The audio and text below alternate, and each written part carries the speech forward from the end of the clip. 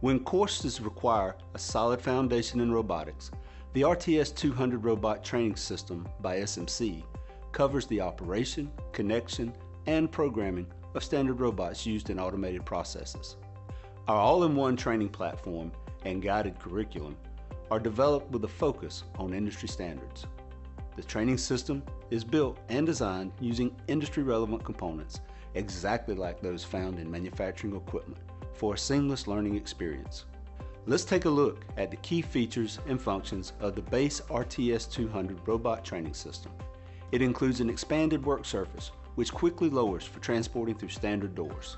It utilizes modular application panels for expansion into advanced integration. It allows for addition of programmable controllers. It includes an open frame format for collaborative robots. Can include a fenceless format with safety scanner for non-collaborative robots. And expanded integration activities with electro-pneumatics, sensors, conveyors, programmable controllers, distributed I/O, 2D and 3D artificial vision, and robot guidance. Students enjoy the simple design of the training platform and easy-to-follow activities, as well as the robust learning modules. The curriculum for our base robot training system includes these 11 topics: Introduction to Robot Systems, Robot Startup and Commissioning, End-of-Arm Tooling, Program Creation, Joint, Linear, and Circle Motions, Path Following, Pick-and-Place Operations, Digital I/O, Configuration of Variables, Utilization of Timers, Subprograms, and If Statements. Give your students the best learning opportunity with built-to-industry standards training systems from SMC. Learn more about the equipment, configure products, and review the curriculum at smctraining.com. So here we have it, the RTS-200, or the technology trainer for competencies related to the industrial robotics. What does this product provide? It provides different applications or problems for the students to solve and develop their robotic programming skills. How does they do that? By having some modular applications that for example, fast screws, we can assemble and disassemble different applications, or in the case of the panels, we can exchange it very fast. So the applications have a modular design, but are also industrial-based. All of the components that we will find, all of the electrical connections, all of the pneumatic connections, the light banner, and the push buttons are industrial components, as well as the robot. If we focus on it, we can integrate the size of UR robot that we want. In this case, is UR5E, which has a reach of 850 millimeters, and with a weight of only 20 kilograms. It has a payload of 5 kilos, and all of the UR robots are industrial robots that are also collaborative. And this brings a lot of security in the manipulation and will reduce any risk of the students getting hurt during the training. The touch screen, the programming interface is a touch screen with a very simple to use interface. The learning curve of the programming of this robot is very efficient, and it will allow the students to very fast be confident with the basic functionality and advance easily towards the most advanced functionality. And in order to show you how fast it is to start programming your first application on the RTS, I'm going to begin programming the pick-and-place application, where I will move a product from the first picking position and move it to the second one. What you will see shortly is the programming interface seen by a computer using VNC. So that way you can see what I am programming right now. And the first step I'm going to do is to create a new project.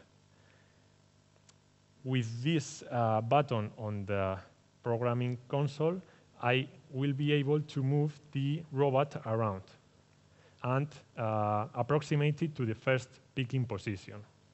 Once I have it near the picking position, I can establish the point or the weight point. I am able to align the robot after moving it by hand to align it on the set axis and finish orienting the tool to pick the product.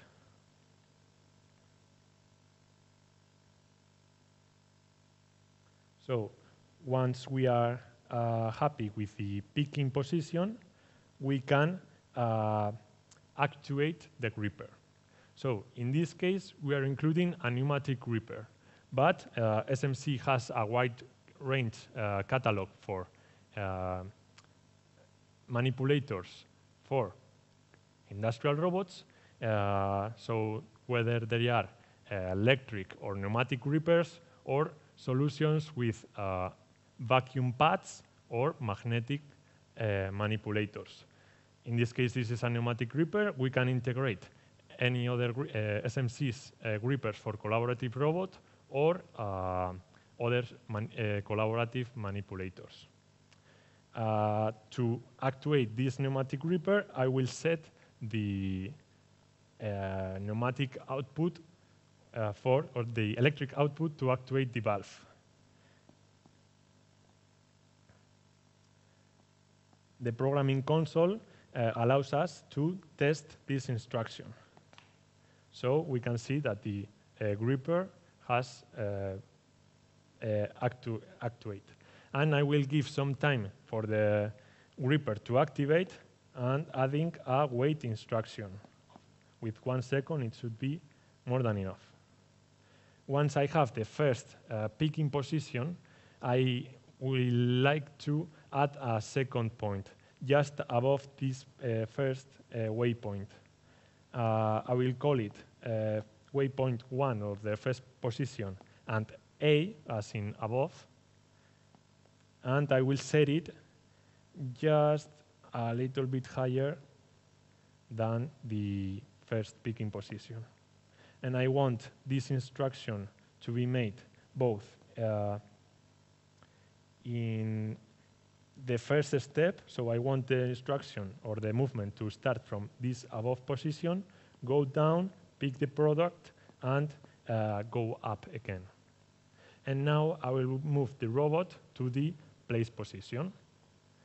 I will put the robot near the second position and start aligning the robot in the set axis and fine-tuning the position.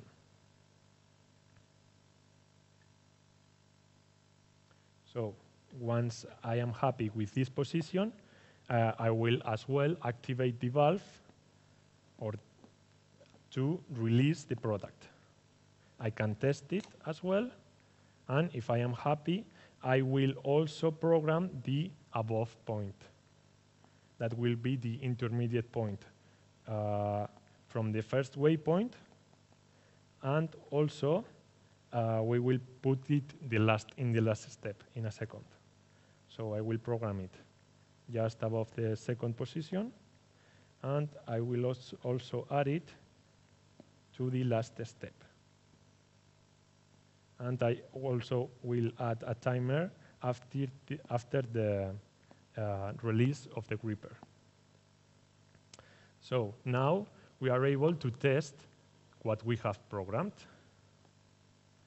I will start the code from the beginning. I can see where the program will be started. And now when I click on play, I will see the instructions that I've programmed being executed in a recursive way. So, as you have seen, in just a matter of minutes, I am able to start programming our first RTS application, in this case, a pick-and-place operation. And as a student, I could move on to more advanced functions. For example, let's go to a path planning exercise.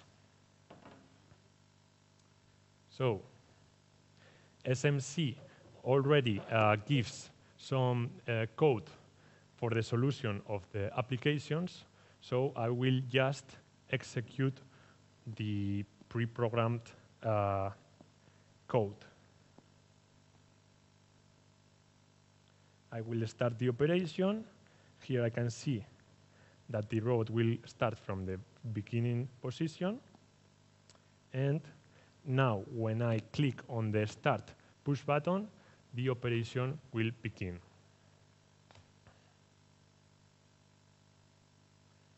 This is a path planning or trajectory programming. And as this robot is a collaborative robot, the moment I get in the way of the robot movement, the robot will safely come to a stop. And I am able to re-enable the robot and continue the trajectory. So you have seen some applications the RTS has to offer that will allow the students to be familiar with robot programming and also the interaction between the robot and the rest of the elements in the robotics cell. If you want to know more about which applications we have to offer, check out this video.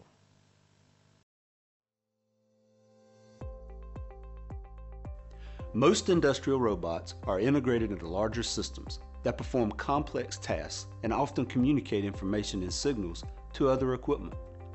Expanding student knowledge beyond basic pick-and-place operations can be a valuable skill set in today's industries.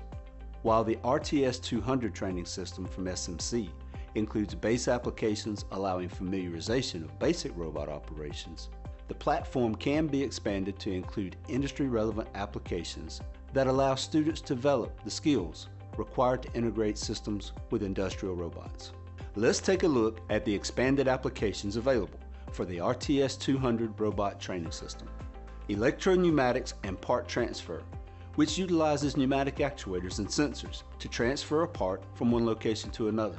Part identification and sorting that utilizes various sensors to sort products according to material, dimensional measurement, and quality. Production application, utilizing a user interface to provide an order which will be fulfilled by the robot. Variable speed conveyor with sensors utilizing a belt conveyor that can transport products to or from the robot working area. Product assembly that allows the robot to retrieve parts from storage to build a completed product. CNC machine tending that simulates a CNC operation and the handshaking required between the robot and external machines. Programmable controllers and distributed I/O, which allow connection to external controllers via digital I/O or networking, using standard protocols such as Ethernet IP, Profinet, and Modbus. 2D and 3D artificial vision, which allows the use of vision sensors to identify and measure products, and can also provide coordinates for robot guidance. Each application panel can be quickly installed on the RTS system utilizing pre-wired interface modules and cables. This eliminates the time required for connecting each of the units directly to the robot controller. However, all connections allow participants to fully connect and integrate the system depending on the individual course requirements. Give your students the best learning opportunity with built-to-industry standards training systems from SMC. Learn more about the equipment, configure a product, and review the curriculum at smctraining.com.